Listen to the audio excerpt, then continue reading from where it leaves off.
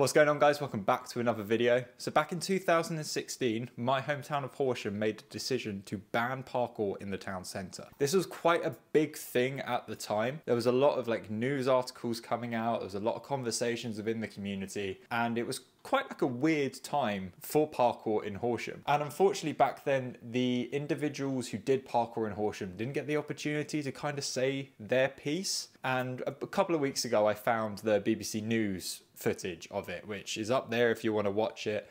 But kind of that overlaid a bit the story and the decisions about why the council decided to ban parkour in Horsham. There's a whole load of things to kind of uncover and talk about in this video. Before we get started, a couple years ago, Jimmy the Giant did come over to Horsham and make a video there.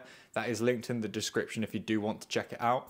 But essentially what I'm going to do today is I'm going to talk from the perspective of someone who was training parkour a lot in Horsham at the time and kind of the impact that it's had on the town since. So I'm going to give you a little bit of backstory. Back from I guess early 2010 to maybe 2015, Horsham was like a hub for parkour. It was one of those up there with, I guess, Brighton and London. I don't know if that's quite a controversial thing to say, but I feel like it was. You had some of the Stora members living there, and it wasn't uncommon to go out for a training session over the weekend between 2010 to 2015 and seeing, 10, 15, 20, even 25 people out training in Horsham. And because of the Stora guys and because of the Parkour Sundays group and all of that, there was a lot of people who were visiting Horsham from different countries. So we had people from Australia, Denmark, Belgium, France, all coming over to the UK and wanting to train in Horsham. So it was quite a big thing, and obviously back then parkour probably wasn't as understood or was as well known as it is now. So obviously you had a bunch of people going out, jumping off of walls, kind of using creative ways to challenge the space that was in front of them. And I don't think at the time the public in Horsham kind of welcomed it too much. Horsham is a small market town, got a lot of kind of older people in it, so it's kind of more of a retirement town as well. And essentially we never really got into arguments with the police, but the police were called from time to time. We did have to have a conversation with them, kind of talk to them about what it was that we were doing, try and explain that we're not actually here to do any harm. We're only here to kind of be creative and have fun and essentially have something to do. So I started parkour in 2012, and that 2012 to 2015, there was loads of people going out and doing parkour. Unfortunately, around 2015, some people moved away, some people went to university, some people just stopped training altogether and kind of got on with their life. So around that time, it was really only myself and a couple of other people that were probably training in Horsham quite frequently. I know back then Stora were still living there, but they were traveling around a lot more. They were kind of going to different places to make videos and stuff. But yeah, it kind of died down quite quickly in Horsham, kind of around that 2015 mark. But fast forward a year, 2016, I was going out training. I just finished college. I was like, I'll go out for a solo session. There was a new spot that I wanted to hit up and train at. And I went out, started training, and then a community support officer came up to me and started speaking to me. And it was a really nice conversation. She was a lovely lady. She was really, really kind. We spoke about parkour. We spoke about how long I've been doing it, where I want to take it, what do I want to do with it. And then she gave me a letter. Now, I can't find this letter because I've just moved, so it's probably packed away somewhere, but I do have a screenshot of it, which I'll share on the screen in a moment. But essentially, she handed me this letter and was like, just letting you know, there is a discussion going on at Horsham District Council about potentially banning parkour. And one of the reasons that she told me that this ban was kind of coming about was because of the increased antisocial behaviour, not just in the streets, but on the rooftops of the town as well. Now, if I get the chance, I'll overlay some footage here, but I'm kind of just going off the bat with this video. Horsham's rooftops were very easy to access to. Let's tell you what, let's wind it right back. Horsham, as a town for young people, doesn't have much going on. There's not a lot of youth clubs, there's not a lot of things that young people can kind of get involved in and do. It's even worse now than it was back then, but back then all the funding had been cut, there was no youth clubs, there was none of this. So a lot of people were kind of just going into the town and hanging out. And what we found was the rooftops in Horsham for parkour people are brilliant. They're really nice rooftops. They're really, really good. I'm not even going to lie here, they're beautiful rooftops. They're great to train on. But back then, they were very, very easy to access. And by that, I mean, it's literally a case of walking up a staircase and you are on the roof. So not only was it easy for the parkour people to get up there, but it was also easy for everyone else to get up there as well. So I had this conversation with this lady and she was very much like, yeah, they're gonna basically make a decision to ban parkour. I kind of like brushed it off a little bit. I was a bit like, oh, you know, it's not gonna happen. Like, it's such a positive thing. It was kind of like that young, I guess, naivety. I was kind of like, there's no way they're gonna ban it. There's absolutely no way at all that they're gonna ban something that's so positive. And then a couple of days after I got home, I'm just gonna pull it up on my phone here. By the way, phone cases from Alago. Check them out, they're really good. Yeah, so this was posted on by the County Times, which is now Sussex World, on the 5th of September 2016. So this is maybe a few days after I had that meeting, or that encounter, should I say, with that woman. It says free running could be banned from public spaces in Horsham Town Centre by the District Council this week.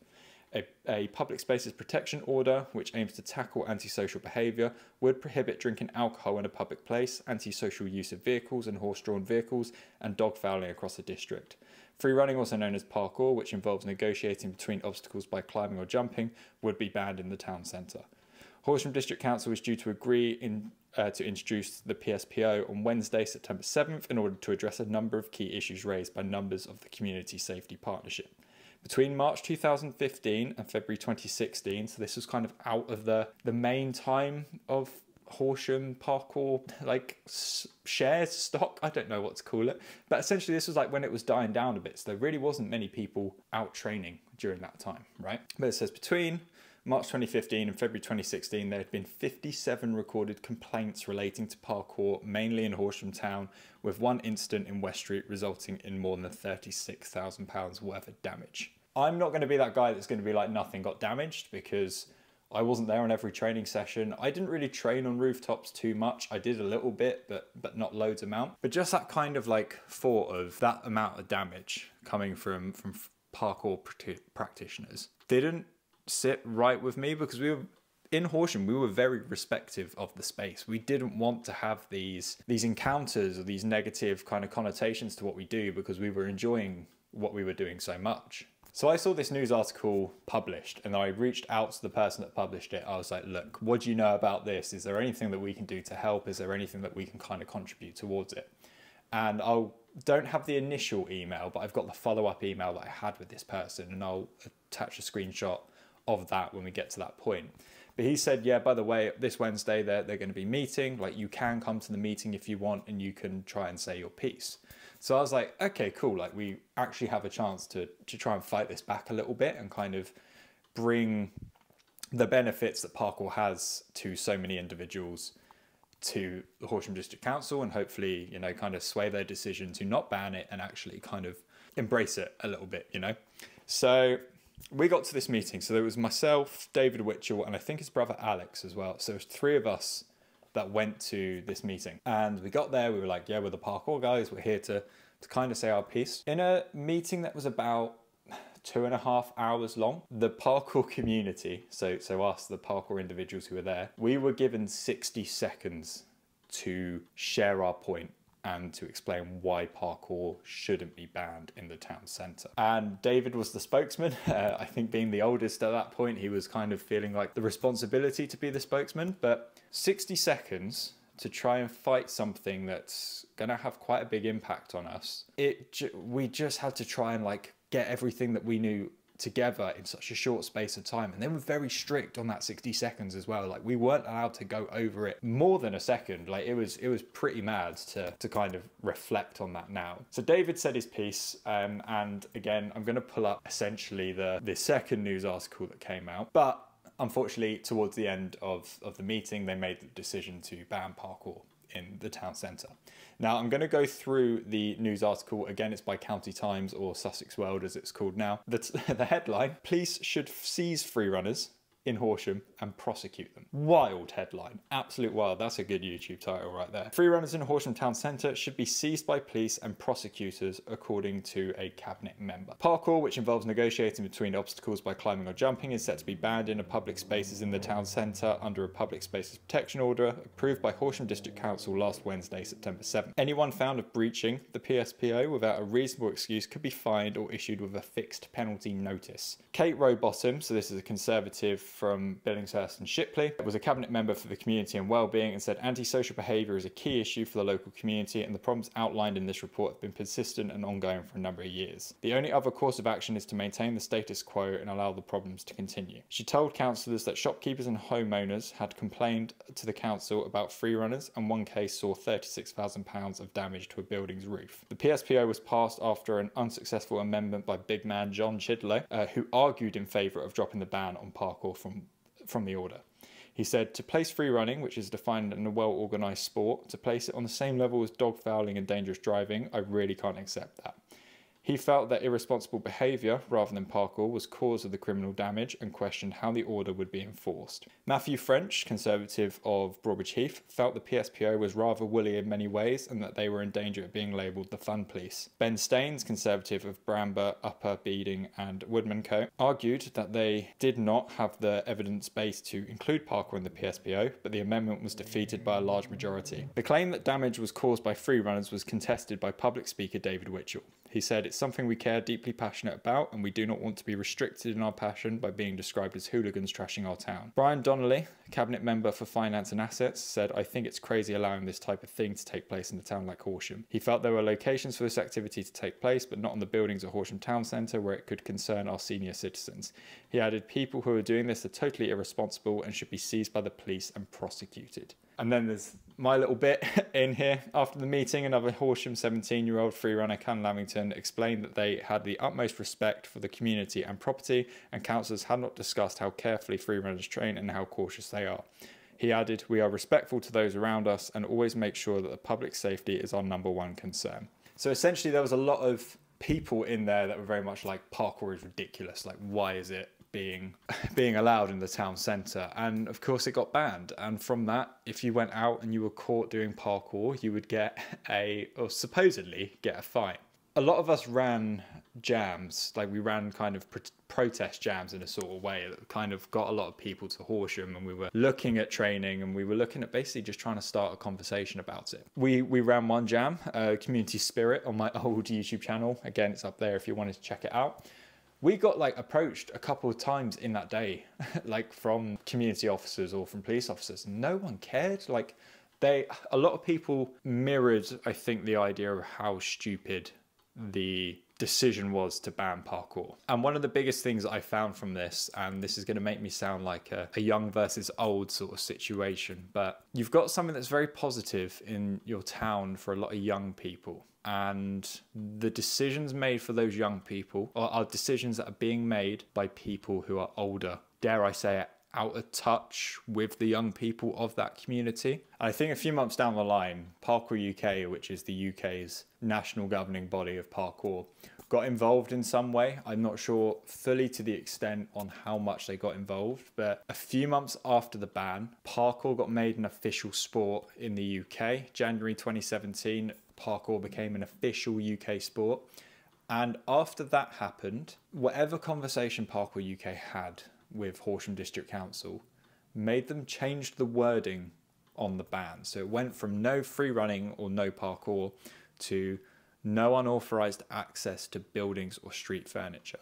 Now, I'm not going to go into that whole explanation there of what it was, but Jimmy the Giant explains that in his video massively. But essentially what they said was basically don't get unauthorised access onto things. So yes, you can't do parkour, but you know, it wasn't any words to kind of say, oh, don't do parkour. And unfortunately, this has had like a massive impact on Horsham's parkour community in a sort of way. A lot of people that I've spoken to in Horsham whilst I've been out training parkour, it's always like, well, isn't this banned here? Or are you supposed to be doing that? Not in a negative way. It's people like questioning that and questioning like, are we doing it out of defiance? Are we doing anything like that? And I'm just like, no, it's not really banned. Like if you can do it and if you can be respectable to your spaces and to the people around you, then there's going to be no issues. Like have a conversation with people. And I've always been like that. I've always been there wanting to have conversations and educate people on the benefits that parkour has for you, because there are so many benefits,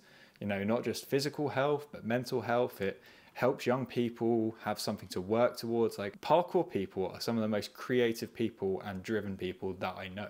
They're always working on something. There's always a new challenge. There's always like something to work towards. It's brilliant. Like, people within parkour are so inspiring because they've got something that they want to work towards, or something they want to achieve and do, and they work towards that. And it's fantastic. It's such a great thing to see. So when I have these conversations with people, I lean in on that. I go, I've been doing this for 12 years, but there's no limit to what I'm doing or to where I want to go with it. Like, there's always going to be a new challenge. There's always, for me, something new to create. There's something new to do. There's something new to explore. And I'm doing it because it has so many good benefits on me. But unfortunately, because so many people in Horsham still think it's banned, the uptake has just died massively. I know loads of people that I've spoken to that have wanted to give parkour a try, and they said they haven't because it's been banned in the town centre, and that is mad. And there's no support for it either. If you've banned it, okay, create a space for someone to go and do it, or fund something where people can go out and do these things, but they don't have that. There's nothing like that in Horsham at all. Like, it's so crazy. So yeah, I mean, nowadays you can train in Horsham. You might get told to come back to something later on, or it's very rare that we've had any kind, like, I've not been fined.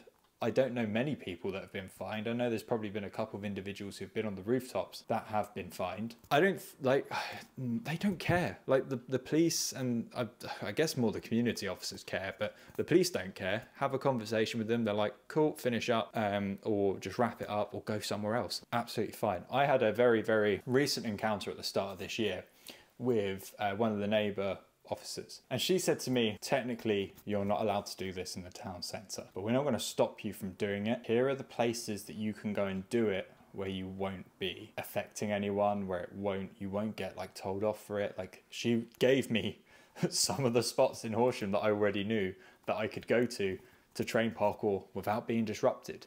And you need more people like that. We need more people like that in our community, because if you take away those creative kind of pathways for young people to take, you are going to get antisocial behavior. You are going to get people going up on the rooftops, drinking, smoking, throwing things around, causing damage. People within parkour are some of the most respectable people on earth. Like, we care about the things that we're jumping to, because if we smash it up, we can't use it. I'm not saying parkour people are perfect. There's obviously, like, everything has a few bad apples. There's going to be some people that probably smash things up and don't care, but the Horsham community weren't like that. We cared about where we were training, what we were doing. And if something got damaged, we would talk to the people about it. But it was very rare something ever got damaged because we were so careful and considerate. This whole thing was like massively mad. It was such a weird time. But essentially now you can go to Horsham and you can train, and you're not really going to get in trouble. You may have a couple of conversations and a couple of comments, but at the end of the day, engage in those conversations. Share what you're doing, share why you're doing it. Express it, you know, it's important. And I just hope this sort of thing doesn't have to happen again for anyone in the future, because it was quite a weird and scary time, because I dedicated 4 years of my life to this sport, and then to be told it's probably getting taken away from you. Pretty scary. But recovering from the brain injury still, so this is a bit of a waffle video. I thought I just kind of wanted to share my story with it. Brain's a little bit fried now. I've probably missed loads of points, but I'm going to put this out anyway. It's going to be quite a long one. But yeah, cheers.